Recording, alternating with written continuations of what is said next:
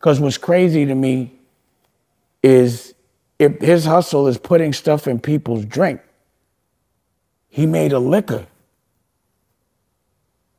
I mean, that's the illest shit in the world. That everybody was partying and you don't know what was in that drink. And if he was, pause, undercover gay, because I didn't know it, and obviously if he was knocking men out and they were waking up violated, he's making somebody gay that doesn't want to be gay. Yeah, so involuntarily getting violated doesn't make you gay. Now, if you consented to it, you liked it, and you wanted it, now that's a totally different story, B. But just because you're a victim of circumstance and somebody took something from you against your own will, I'm not going to sit here and call you gay for it. Now, if you wanted it to happen, that's a different story. So I'm like, what was in them drinks? And then I'm starting to think like, damn, when did hip hop start to lose its masculinity? When did dudes, and again, no disrespect to nobody, but like tough niggas started wearing dresses and pocketbooks. Like maybe that could be the reason. And I'm just thinking it through. Like maybe that could be the reason why hip hop took a turn for the feminine. Because that shit, if homie was really putting shit in people's drinks and he's making the liquor, and again, I don't know, and I'm not even saying it to be funny, but they saying, homie was putting shit in motherfuckers' baby oil. So how could you trust that person to serve you drinks at such a big scale? So I'm remembering Nori so adamant about me taking a shot of Ciroc, and I'm like, nah. And I brought my own, and now y'all can understand why I always want to make my own. So I brought my own liquor. You know what I'm saying?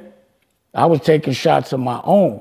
And then what happened, I made him take shots of Ciroc, and then he ended up getting too drunk, talking about take your shirt off and all this type shit. It's on tape. So it ain't like you just naturally start to think of things.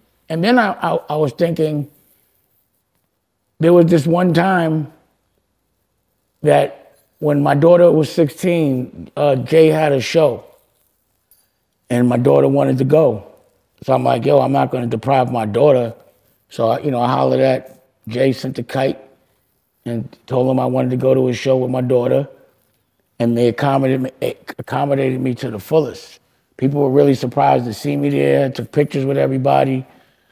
But, and again, Emery's my brother, so I would hate to think that he was fucking around like that, pause. But he kept passing me somebody. That was the first time I had tasted that Douce.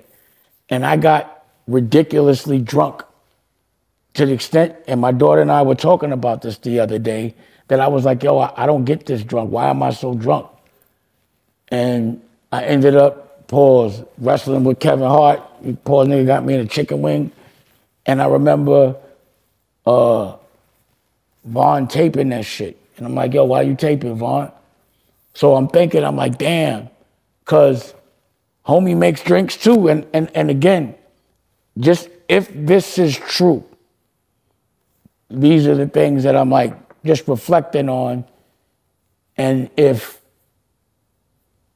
I wouldn't have played everything completely by the book, complete honor, then I could have been compromised.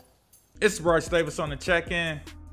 Now to think that Nori, Emory Jones, or Kevin Hart was conspiring against Dame Dash to get him in some kind of compromising position, I ain't gonna lie, it's a little bit hard for me to believe.